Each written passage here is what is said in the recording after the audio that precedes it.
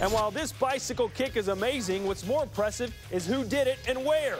Matt Eliason joins us live next. Who would have thought that the highlight of the first half would come from the Northwestern kid? Let's just touch. Look at this. That is awesome.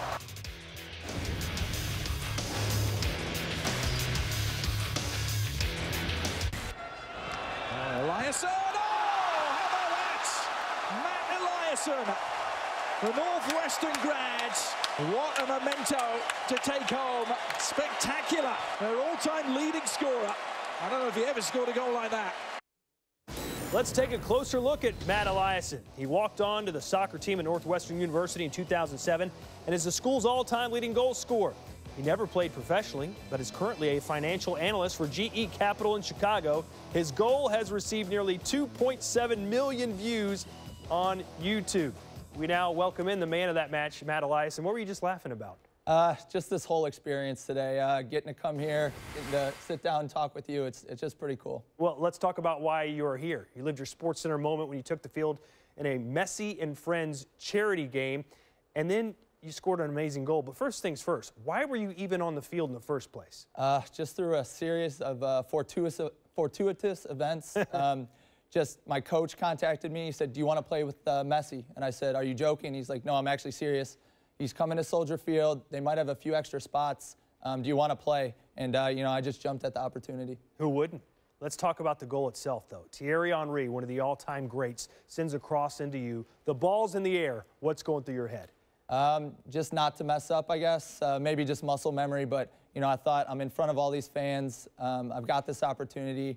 I've got to do something. And fortunately, it worked out well. You say muscle memory, that means you've done this many times before. Have you ever scored a goal like that? No, I wouldn't say many times before, but, you know, I've practiced before. I've done it a couple times and came close, but I think it was just good timing, and everything worked out at the right time. Now, what was the reaction by the other players to you after you scored that goal? You know, they just came up, they're saying, "Great goal," maybe a few accents I didn't really understand in there, but, you know, overall, it was just neat to get to play with Henry, Maluda, all these guys I grew up watching, and yeah, it was just a surreal experience. You told me Thierry Henry whispered in your ear, "That's a top 10 goal." Yeah, in the French accent, he was like, "SportsCenter top 10." And I said, I hope you're right. That's awesome. Well, it did make SportsCenter's top 10. When you first saw it, what was your reaction? Just went absolutely nuts. Thought my window had passed to make the SportsCenter top 10, but apparently I had one last shot, and you know, everything just worked out great. Nearly 3 million hits on YouTube. How has that one moment of glory changed your life? Just, you know, everywhere, people coming up to me in Chicago saying how awesome the goal was. You know, just friends and family reaching out, and you know, overall, it was just a great experience to be able to do it with Northwestern and with the guys that I grew up playing with. Yeah, your coach is here with you today. He seems as happy about this as you are. Yeah, I think everyone at Northwestern, just it was great for all of us to get this type of exposure and just to, you know, go forward and know what this does for the program. All right, you're a financial analyst for GE Capital in Chicago.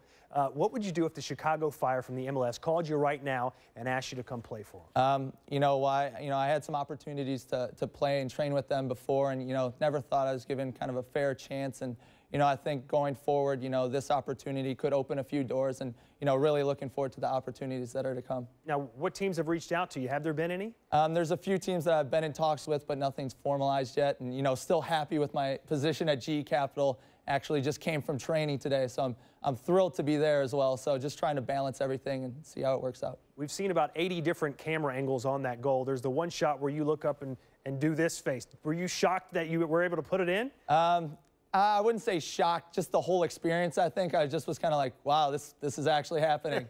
It was just a cool experience, and, you know, happy it was able to happen. All right, so what's next for you now? How do you top this? I'm not sure. Just trying to soak up the moment, be happy how everything worked out, and, you know, go forward and see some of the cool opportunities that have come from this. Matt Eliason, head over heels, literally, after one of the goals of the year.